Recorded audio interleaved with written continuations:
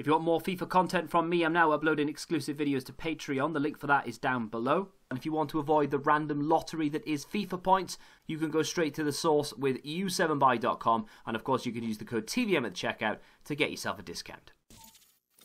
What is going on, guys? TVM here. Welcome back to another video. Today we're going to take a look at the 92 rated wait, what is it called? Icon Moments? I'm still not used to it. Riquelme. Now, if you think the audio is sounding a little bit different, I have a brand new microphone because my other one was driving me nuts. I think I actually bruised my hand yesterday. I punched the microphone. I was that annoyed. I did 6 o'clock content yesterday. I know you're thinking, there wasn't any content yesterday. It was a bit of a moan, to be honest. Kind of, but not at the same time. And I didn't post it because there was a buzzing in the background, and it's been plaguing me for weeks, and I took the plunge and just bought a new microphone. So it might sound weird for a few days until I can A, sort it all out, and B, you get used to it. So, Riquelme. Yesterday I reviewed Thierry Henry, his prime card, and while doing that, I was trying to build a team around him, and I noticed I had a 7-game loan on Riquelme. I've got a few other icons knocking about the place as well. I may end up throwing in on the channel at some point. Some may end up on the Patreon, I don't know. But either way, I decided to give him a try because 5-star skills is my new favourite thing. Now, Riquelme has 5-star skills. He's not that expensive considering he's a 92 rated moments card. Of course, his 91 is even less. His 91 actually is under 400k on Xbox and only 500 or so thousand on PC, and a little bit more expensive on PlayStation because that is a very, very high price market. But the moments card itself is well under 1 million coins on every platform, and he has some really good stats. That 5-star weak foot, of course, but a 4-star 5-star skills, but the 4-star weak foot as well is really nice. Low defensive work rate is really good. I would use him as a cam, and I did.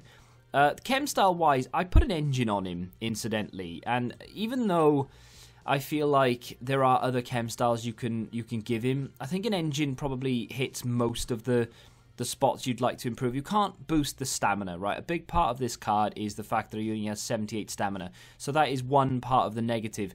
That really the only standout negative is that he's not going to be able to last realistically, at least if you play him as a cam in especially a 4-1-2-1-2 or something of that nature. He's not going to last the full 90, which for a moments icon is absolutely embarrassing. It really is. EA need to give every single moments icon at least 85 stamina, in my opinion, to make them quote-unquote usable, because this guy, even though he is usable and his stats would suggest that he's a very good card, if you're spending, I mean, most moments cards are going to be 600,000 coins plus right now. There probably are a couple that are under that, but if you're spending, in this instance, what, 800,000, 700 to 850,000 coins, you don't expect to go into a game and then like 75 minutes think, right, now I need to take this my most expensive player off. You just don't expect it.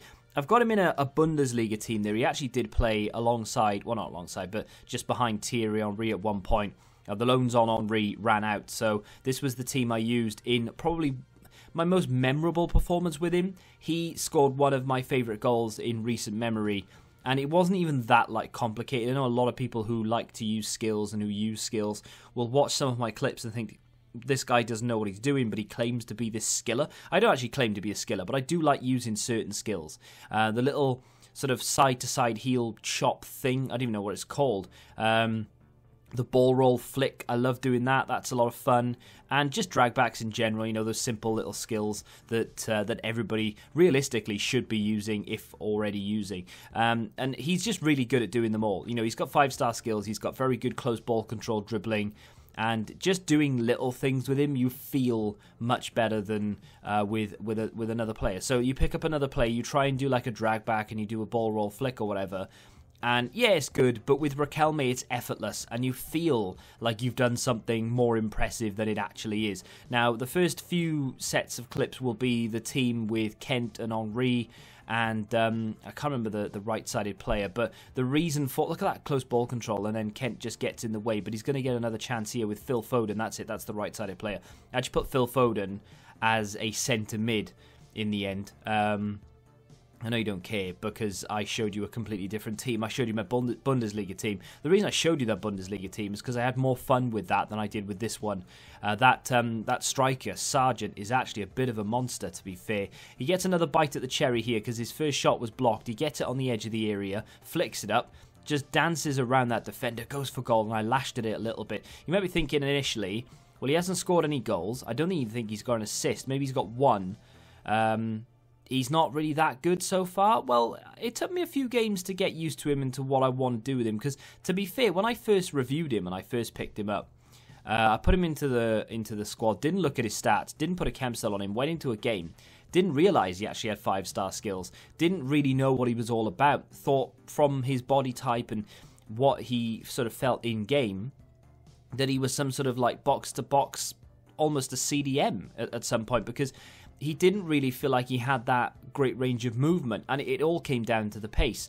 He doesn't have great pace without the engine, and even with the engine, to be fair, he doesn't have great pace. But once after that first game was over and done with, and I realised, oh, he has 5-star skills, and he has insane dribbling, ball control, and all the rest of it, now actually we might be able to do a few things. So then I took it upon myself to try and not abuse, but use the skills. You know, I wasn't pulling them out all over the place every single time as I pull one out there, but it's just a lot of fun. Like, that's why I really love McGeady in this game. That's the goal. That goal, to a lot of people, that might not be impressive, but you can't chain an awful lot of skill moves in FIFA 20 because of the way that they've done it this year.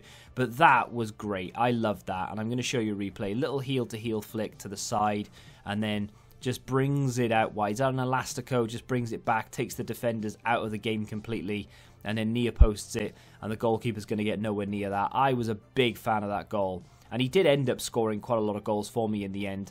A lot of elasticos and step overs and those. I really do need to learn what it's called. Jari Littmanen getting himself on the score sheet there. I need to learn what that skill move is called with the heel to heel sideways thing. If you know what it is, let me know. This was brilliant as well. This was a really good goal.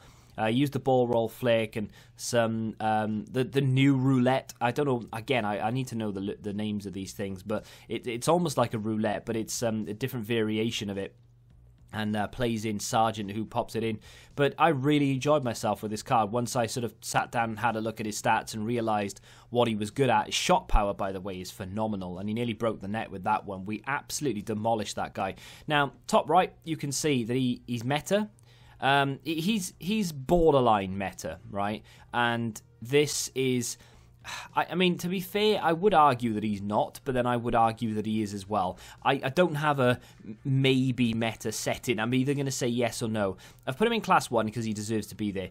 Is he meta? I don't know. It's 50-50, but I am leaning slightly towards yes than no, purely because of the skills. If he didn't have 5-star skills, I would maybe say no, but because he has those skills and he has the dribbling and ball control ability, that's what makes me lean toward yes, because he does feel very, very quick when doing the skills. Not on the ball. When you run with him, he doesn't feel fast. When you left stick dribble with him, he doesn't feel great, you know, like in terms of agile, I guess. He doesn't feel like super fluid. But when you start popping out the skill moves and you start chaining these, and maybe you use the L1 or LB to sort of, you know, use the close ball control, and then you burst out of the corner and what have you, then he starts to feel a little bit more agile, a little bit quicker, you know. So there's definitely something to be said about this card, and I think it's very underrated. The big con, and the thing that I'll always come back to, and the problem with it, is the stamina. Now, you might not see it as an issue, and if you're willing to spend, you know, 800, best part of $1 million basically, on this card, and then have to sub him off 75 minutes into the game, and you're happy to do that, then that's fine. That's not a problem at all. I know a lot of people who would have to save up a lot and would have to really consider it and really have to sit down and weigh up the pros and cons of spending that much money on one player. And then to say, well, you're not going to get the full 90 out of this guy, especially not effectively, because he's going to struggle right at the end of the game, especially if, like me, you are feeding him the ball because he's that good. You want him on the ball as often as you can. And the cam roll is quite demanding as well, even though he does have a low defensive work rate, which does help him, to be fair. I just don't know whether many people would be willing to do that. It's going to be a big ask for people to buy him and then to sub him off. He's a great card, though. He really is. He's so good on the ball. His passing range is fantastic. His close ball control is brilliant. It is a massive shame that he doesn't have 85 stamina, because if he did, I would be very tempted to go out and get him and keep him in my team for good. He is such a good card. But stamina, pace and agility without using the skills, not the best, so that's why I've given him an 87 inside of class 1. There are definitely going to be better cards out there, but I did have a lot of fun using him, and I do think at the price point is very, very good. I would recommend him, I really would, despite the stamina. If you have enjoyed today's review, do me a favour and hit that like button. Let me know what you think of the mic in the comment section down below. Subscribe to the channel for new, and until the next time, goodbye. Football Index. The game changed. Download the app now.